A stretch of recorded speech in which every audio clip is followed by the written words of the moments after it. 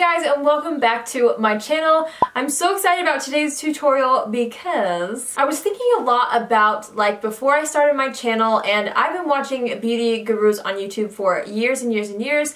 And I got thinking, I always loved to see drugstore tutorials because seriously, up until college, I only wore drugstore makeup, and that was what was accessible to me. That was more realistic for me to purchase, and I feel like here on my channel, I haven't really focused too much on drugstore products, which is like a shame. So I'm so excited to bring this look to you today. I wanted to create this natural glam using all drugstore affordable products. Some of them you might not be able to find in the drugstore, like only ColourPop, you have to buy those online, but I feel like they're still drugstore price, so I still included those products in this tutorial. But yeah, I'm really happy with how it turned out. I went to the drugstore and I bought a lot of new products that I had never tried before, so this was super fun for me to film. It's kind of like a first impressions video as well. So before we get into this natural glam drugstore tutorial, please make sure to hit that subscribe button, join the family, come on board.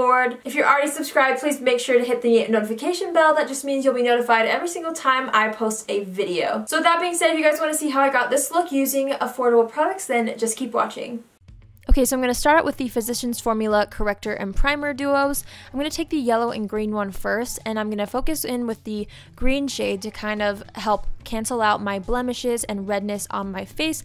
This is the first color correcting that I've really done on my channel. I hardly do that in real life, but I really have been loving these products. I took the yellow to cancel out my dark circles, and then the peach and lavender kit, I just kind of dipped my entire sponge in and mixed the colors. This is supposed to brighten the face, and I really feel like it did that. I really liked it. So moving on to foundation, I went in with the Milani 2-in-1 foundation and concealer. I took the lightest shade, which I think is like vanilla, I believe. I'll link it down below.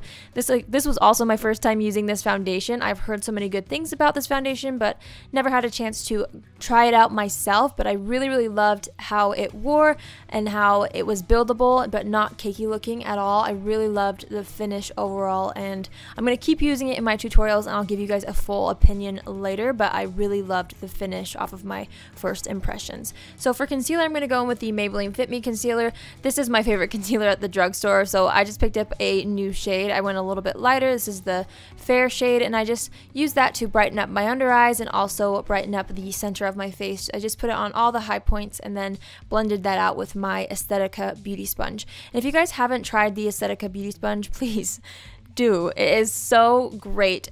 So now moving into the L'Oreal Hydra Perfect translucent setting powder. This comes in a few shades, and I have never seen anybody on YouTube, maybe people have talked about it, but I've never seen anybody talk about this. It's a translucent powder, and it kind of smells like baby powder, so there is kind of a strong scent to it, but I was so impressed. It didn't crease at all. It just went on really smooth, and so I used that to bake my under eyes, and then I kind of took a fluffy brush to set my entire face. But so far so good on this translucent powder as well. I really love it.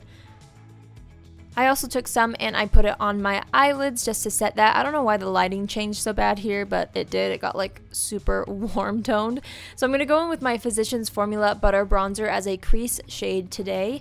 It works really well. If you haven't tried that trick, it's actually really helpful, especially if you're in a rush in the morning or something. Just use some bronzer as eyeshadow and you're good to go. I'm going to go in with the ColourPop Super Shock Shadow. This is in the shade Smash, a really pretty golden taupey color that I think would be perfect for every day. I just went ahead and applied that with my finger. That's how I like to apply these shadows in particular. And then I took my pinky and I put a little bit on my lower lash line as well.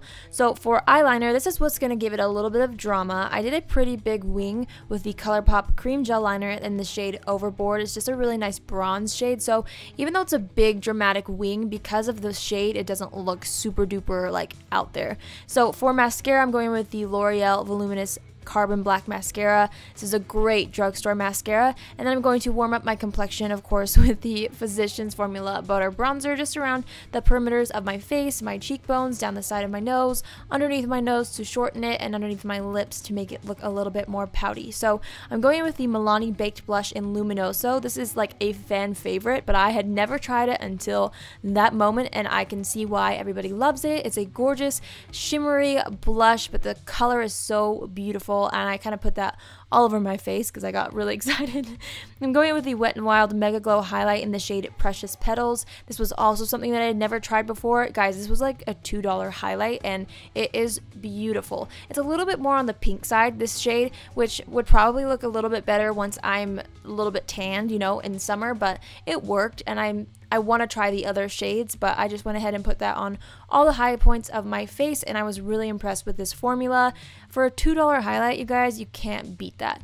I also went under my eyebrows and went into the inner corner of my eye to brighten them as well. So for lips, I went in with a old favorite of mine. This wasn't something new. I went in with the NYX Soft Matte Lip Cream in the shade London, and then I set everything with the Milani Make It Dewy setting spray, and I really love the setting spray actually, and that completes the look. Thank you guys so much for watching this tutorial. I hope you guys enjoyed it. If you want to see lots more drugstore tutorials, I'm planning on doing a lot more because it just dawned on me that I haven't been doing that enough for you guys, so I apologize, and there will be more. Also, comment down below. I read all of your comments. I love seeing your requests, so please make sure to leave some requests for me. Once again, make sure to hit that subscribe button, and I will see you guys in my next video. Love you. Bye!